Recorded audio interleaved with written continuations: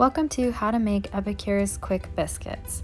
These are gluten-free, delicious, flaky, and super easy to make.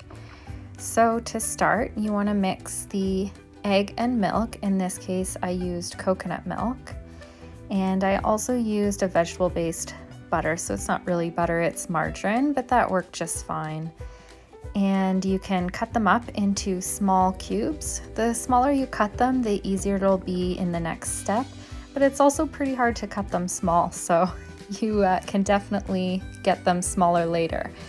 You can use a number of methods. A fork is one way, as listed on the package. There's also a pastry blender. I don't have one of those, so 2 knives works really exactly the same way as a pastry blender. You just run them back and forth right beside each other, turning the bowl 90 degrees every once in a while to get from a different angle, and continue along until all the pieces are cut to be about the size of a pea or a little bit smaller. Then mix in your wet ingredients, and I switched to a spatula here just to be a little bit easier.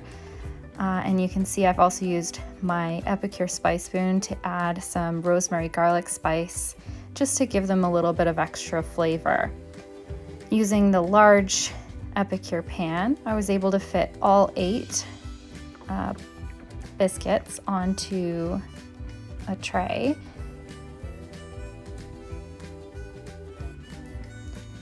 And then the next thing to do is to put them in the oven for 17 to 20 minutes until they're a golden brown color.